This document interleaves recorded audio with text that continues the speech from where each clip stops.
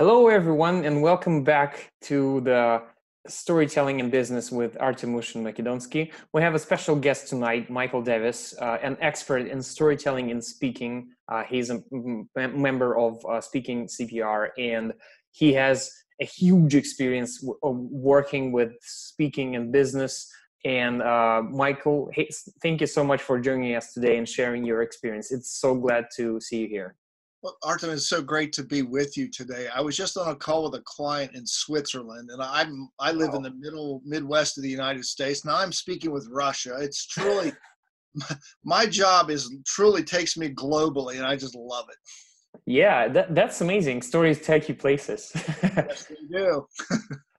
So, Michael, we're here to discuss the storytelling and the speaking and their intercommunications. So maybe you could give us your short story, like how did you come to be doing this, so the folks around here know who am I talking to today. Sure. Well, I'll give you the short version. I was a financial advisor for 29 years. And I got started in speaking because back in 1994, I was sitting in my boss's office and he was reading me a bunch of feedback of evaluations I had gotten from a financial retirement planning workshop I had done. Now, I walked into that meeting thinking, oh, this is good. You know, I did a great job. I had all these PowerPoint slides and I put all the research and I was so good. And he looked at me and said, Michael, this is not good. Like, what do you mean? So he starts reading all these negative comments, and the longer he reads them, the worse I'm feeling. And I finally said, look, Joe, is there anything good in there? And he said, yeah, there's one. Here, let me find it. And he gets to the papers, and he said, yeah, here it is. Mike has nice hair. Oh, come on. That's a killer. That's it? He said, yeah, that's it. That's the only good comment from your presentation. And then he said, Michael, you know, we hired you here to be part of this team to go out and give these workshops. You assured me you could do this. This is not acceptable. If you don't fix this, we're going to have to let you go. That's tough. I literally, to save my job, I went and I found Toastmasters International. And I don't know how familiar your viewers are with Toastmasters, but it's a worldwide organization to help people become, first of all, overcome their fear of speaking and to master communication to become better leaders. And that's where everything changed for me and put me down this path where I discovered my passion is speaking and storytelling. And not only that for myself, but helping other people who felt like I did back in my boss's office that day. Yeah, that's a great story by itself. That's a really good origin story. Thank you for sharing. Yeah. Michael, you know, Toastmasters are really present here, and one of the experts in storytelling who I work with, she's also a member, and she participates. You know, I would like to know your experience. What was your key insight or your key outtake from this whole education process? Like, what thought did you carry on from the Toastmasters that made it up for you? You know, the first lesson I got, Artem, was my first when I gave my first speech, and I've probably given 400 or 500 speeches in Toastmasters now. But the first one, my evaluator told me to get past my nervousness. I said, well, how do you get past being nervous and uptight and all that? And she said, keep getting up and speaking. And nothing replaces getting up and speaking. You can't read about it. You can't do it in your head. I mean, it helps to visualize, I understand, but you've got to speak to people and you've got to fall down and mess up and make mistakes, get feedback, make changes, and do it again and again. That's the only way to get better. There's no replacing. Okay? Now, sounds practical.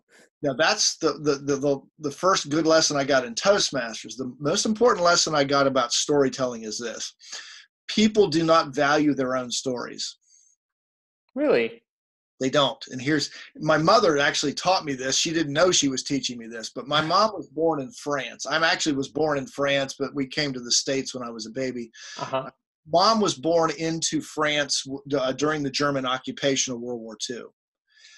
Wow. So one day she was telling me these stories about how every day when they woke up, they had this question: are we going to eat today? Wow. They didn't know. And it was very hard in the northern part of France. And at night, every night, they had blackout conditions. And when the air sirens would go off, they had to run down 22 steps. She said, I guarantee it was 22 because I counted them every time. They had to run across this parking lot into a bomb shelter. And they did that night after night after night for 4 years. Now, when she told me this story, Artem, we were sitting here in my nice, comfortable home in the Midwest of the United States where there's no bombs going off. And I looked at her and I said, Mom, how did you do that every day? And she looked at me for the longest time. And she finally said, well, that's just what we did. We had to survive. And that conversation helped me understand she didn't understand the power of her story, how remarkable that was to someone who's not done that. So when I started meeting other people and coaching them, I realized the person, the soldier I worked with who had a leg blown off, or the woman who went through an abusive relationship, or the person who's had a great sports accomplishment, that was their everyday life. So they don't see it as powerful as the rest of us do. Yeah. Wow. Your mom is a true hero. Wow. That's really huge. That's a good insight, by the way. Well, and tell her that, and she'd be like, "That's that's silly." I was just surviving, and I've worked with world class caliber athletes, and they're like, "Well, we're not heroes, soldiers." No, they'll tell you, "No, I'm not a hero. I just live my life." Yeah. That's, I recently talked to Murray Nossel, and he's like, one of key principles in storytelling is tell what happened. Like just no structures, no nothing. What happened? And the things you're telling right now is like the basics of what happened. Like for them, that was just what happened. But for us, it's like, wow, that's huge. Wow. Thank you. Well, and that leads to the other point, to the most important story lesson I have today as a storytelling coach 25 years after starting, is that if you're willing to share your stories of painful experiences, then you will connect with an audience. Yeah, that's true, and that's scary in a way, but that's true. That's the only way to deeply connect, to share your vulnerability. Yeah. Do you know the name Craig Valentine? It's something familiar. Is he a director or of some sort? He's actually, he was a world champion 20 years ago. He won the world championship of public speaking with Toastmasters, and he became my coach. And here's what he taught me, Artem. The story that you don't want to tell is the story you need to tell. Oh, that's a good one. I'm going to remember this one. He's a wise man. He's been a great coach to me and shared a lot of ideas like that. But that was one of the most important, is being willing to share the pain that you've had in your life, because other people have had that pain too. Yeah. Yeah. That's a deep idea. It's not about the corporate world. It's just about human beings. Great. Exactly. And you know what? You're right. It is not easy. But once you get past that and you're able to do it, you will be a much more impactful speaker. Yeah. And a human. Yeah. Thank you. Absolutely. It humanizes you. Wow. It's been like 5 or 10 minutes, but I think I already got a lot out of it. Okay, let's be moving to the next one. There's like more than enough groups and experts on storytelling, like TED and Toastmasters that we've talked about, the Moth. Yes. And every expert has their experience, and you've talked about your major experience, and different people discover different stuff on their journey. And one thing, I've been talking to one such expert recently, who is Doug Stevenson, and he's developed his own story theater method. Yes. And you're basically familiar. Yeah, I've met Doug. I've heard him speak. I've got his books. He's terrific. I love Doug.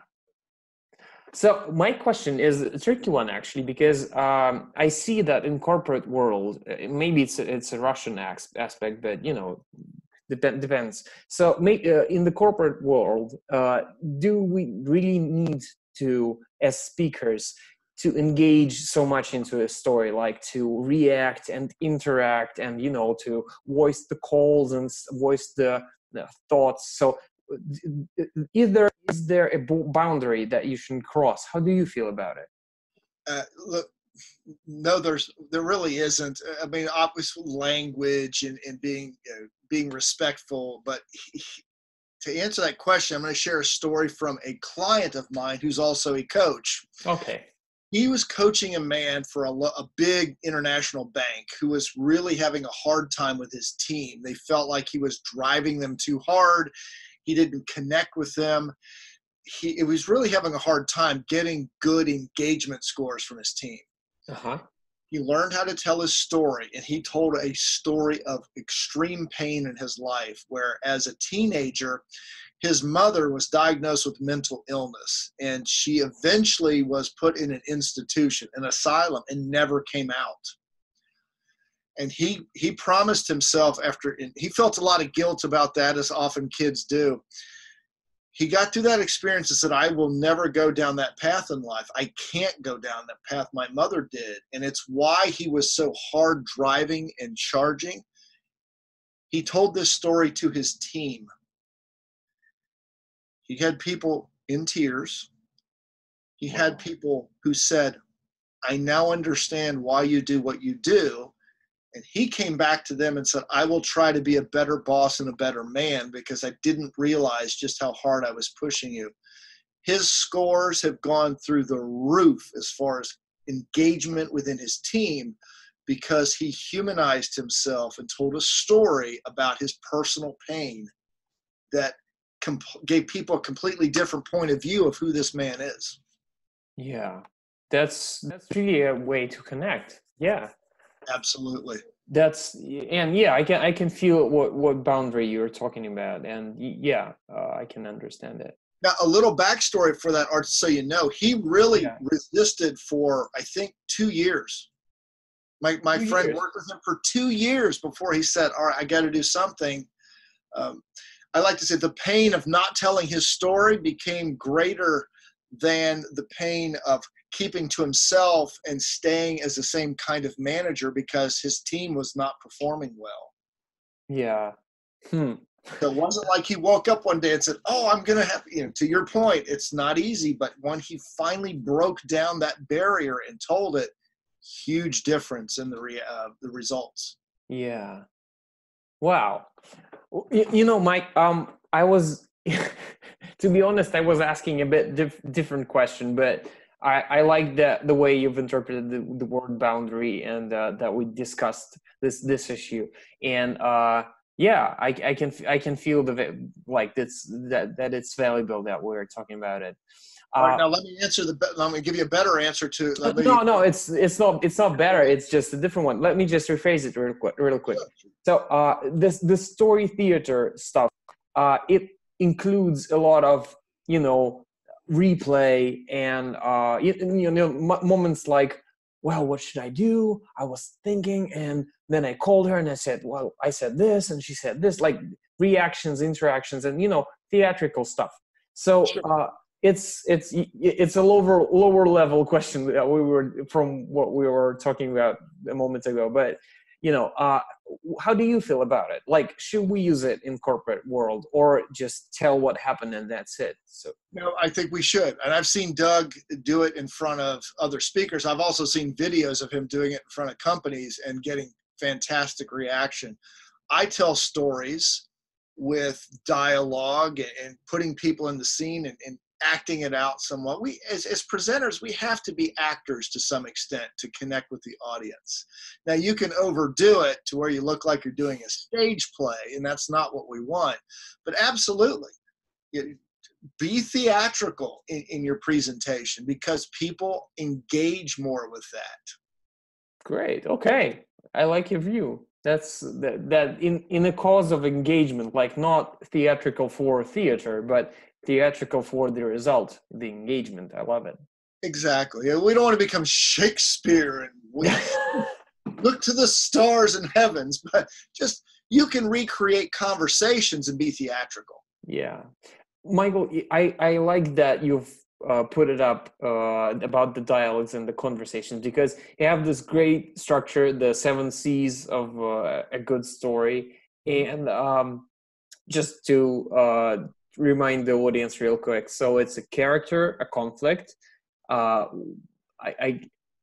always struggle with the C names. So can you remember? Yeah. Yeah, you've got a character, a relatable character in circumstances which are difficult. You've got conflict. Right. You've got the cure. Yeah. The change. The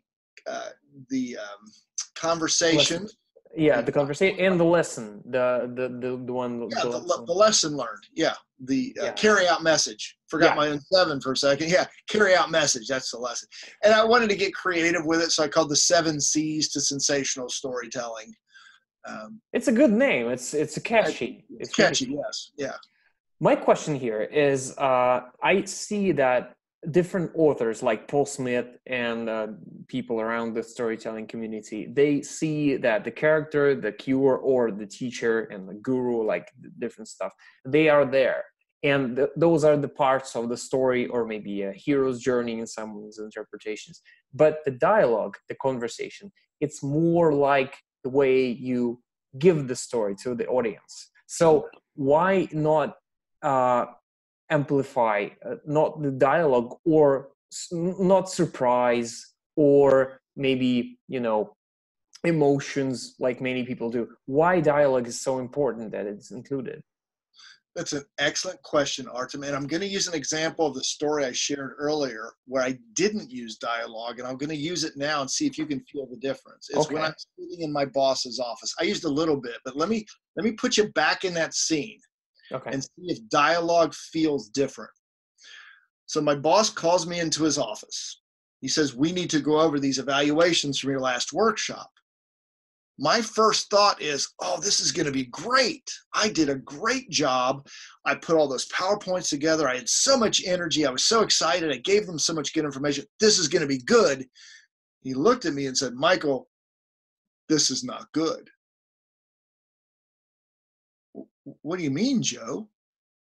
He says, this is what people are writing about you. This guy moves around way too much, didn't stand still. I couldn't even take notes. Slow down. What? Here's another one. Way too many PowerPoint slides, couldn't read half of them, a waste of time. You're kidding. Here's my favorite one, Michael. Way too much information. I feel like I've been hit by a fire hose. Oh my God. I don't believe this. Joe, is there anything good in there? Yeah, there's one. Hold on. Here it is. Michael has nice hair. That's it? Yeah, that's it. Michael, you know, when we hired you, we told you that this was going to be an important part of your job. This is not acceptable. You either need to fix this or else. Oh my God, what am I going to do? I'm going to lose my job. All right. Stop there. Do you see the difference? Wow. Yeah. I know I did something. I can feel it. Yeah, you can feel it, right? And that's what dialogue does. Now, here's a follow-up question for you. Did you feel like you were sitting right next to me watching this happen? I actually felt that I was switching roles, like I was there, and like you are the boss. You are the boss. And I was seeing from the both sides, and that was great. But you were there. The difference is if I stand to the side and say, well, kind of like I call it the TV news reporter, you're holding a microphone. Well, Michael was in his boss's office and he thought he did well. His boss said, no, you didn't. And he read him a bunch of reviews and Michael was upset. And the boss said, you're going to get fired. That's reporter mode. It's kind of over there, whereas dialogue puts you right there in the scene. And it's like, that's where the emotional connection is felt. Yeah. Did you feel any kind of sympathy for me sitting there thinking, oh my God, this is awful? Of course I did. That was I don't recall any similar situation in my career. Well, Right. not off the top of my head, but I can imagine how painful it is when you go in and you're like, I'm the hero, and they no, you're not. No, you're not. You were Wow. bad. But yeah, you may not think of your own situation, but you might think of someone else you know. Yes. That's it. And that was powerful. Thank you for the demonstration. That was Sure. really clear. Yeah, and that's the other part of storytelling is when you tell a really good story, Artem, you are no longer telling your story. You're really telling the audience's story because they start thinking about, oh my gosh, what would I do if I was in that situation? Or that reminds me of the day I was in my boss's office. And that's fine. That's what you want because now they're feeling, and that's what a great story does. It breaks down those barriers and says, all right, now I'm emoting and I'm connecting with you. That's why we tell stories. Wow. So when you're telling a story, it's not actually, you're not telling your story, but your audience's story. That's a great quote. Is it like, can I quote it for Absolutely. Davis? Quote it, yes. Like Great. the story of my mom. If you have relatives that went through the war, you might have thought about your relatives for a moment, even though I was telling my mom's story. Yeah, I actually was thinking about my grandfather Boris. He's already passed, but yeah, I was remembering some stuff from his life. Yeah. That's why I tell my mom's story. You're never going to meet my mom, most likely, but you immediately thought of your grandpa, and we connected, even though we just met in the last 20 minutes. Yeah, that's great. That's a great power of story. Thank you for this clear like water demonstration. Thank you. Sure, my pleasure. Okay, so Michael, I have two more questions that I usually pose to all the storytellers, and I have like different answers for them, but I really would like to know your opinion. So the first one is, what would be your advice for people who are in the beginning of the way and they want to develop their storytelling skills? So what would you advise them to do? Get a mentor or a coach. Mm-hmm. I'm going to go back to what we said earlier. We don't see the power of our own stories because we lived our lives. We often can't see the lessons, but other people immediately will. I mentioned to you, I was talking with a woman in Switzerland before this call. Yeah. She's very intuitive. She understands her story, but I was showing her things and that she did not see because it was her experience. And I try to be an audience member and say, oh, wow, that's what I got out of this. So get somebody to work with who will help you, first of all, find the key parts of your story and will push you to go into the painful parts because that's where you're going to connect. And we don't want to voluntarily go into pain. That's why we need a mentor or a coach. Great. That's actually unique. I've never received such an answer on this question. A mentor is really powerful because I always teach folks around here that the story may be yours, but the message and the key outtake is always theirs. So yeah, that's a good one. Here's the other thing I find with speaking, Artem, most people tend to criticize themselves way too much. Yeah. And a good coach or a mentor will show you what you do well. Because if you don't know that, you're not going to keep doing those things. So they need to point out, first to me, the first thing I do with people is say, this is what you do really well, you may not know. Now let's work on the other parts. Yeah, that's a good start. Yeah, that's refreshing. Okay, Michael, the last one and my favorite one. I put up a phrase and I would like you to finish it. It goes like this. It takes one thing to get from a good story to a great story. And that one thing is? Be willing to face and share your pain. I could have anticipated it. Yeah, we've talked about it for quite a while today, and yeah, that's really important. Well, here's what's interesting. I told you the story of the man who worked in the bank. Well, my friend, my client, who's a coach, gave me this phrase yesterday, so it's perfect timing for this interview. And I had not heard this before. He said, Michael, good stories are the ones you don't want to tell others.